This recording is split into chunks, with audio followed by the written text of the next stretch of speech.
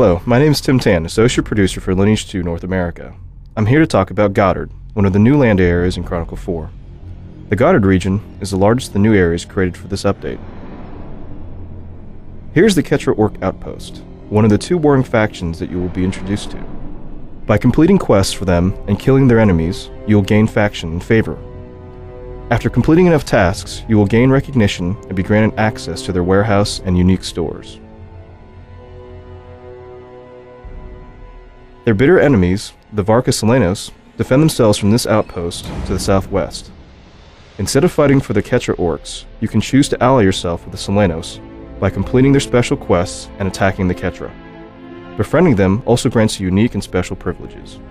A major new addition to Chronicle 4 includes S-grade armor and weapons, such as the draconic leather worn by these player character orcs.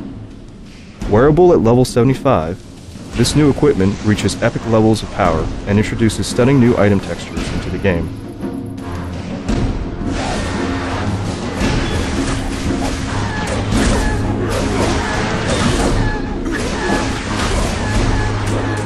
In this next sequence, S-grade Imperial Heavy armor is equipped. Like all S-grade equipment, Imperial Heavy provides statistical bonuses when the entire set is worn, benefiting you to acquire every piece. In addition to armor, S-grade weapons are also available and can be upgraded with new enhancements, such as increase to attack speed, casting speed, or critical chance, just to name a few.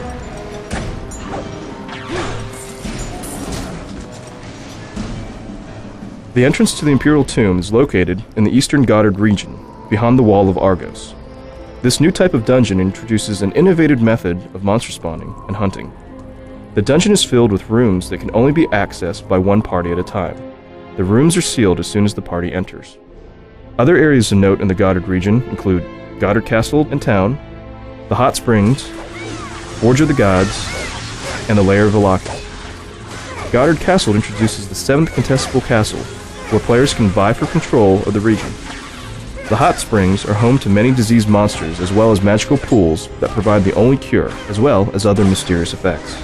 The Forge of the Gods is a hunting area filled with inhospitable fire and lava, along with monsters that possess powerful fire attacks. This area leads directly to the lair of the fire dragon Valakis. So far, the strongest monster to be added to the world yet. Multiple clans and alliances will be required to take down this fiery beast. I hope you've enjoyed this quick run-through one of the new features of the Chronicle 4 update, and I encourage you to come check it out in game sometime soon.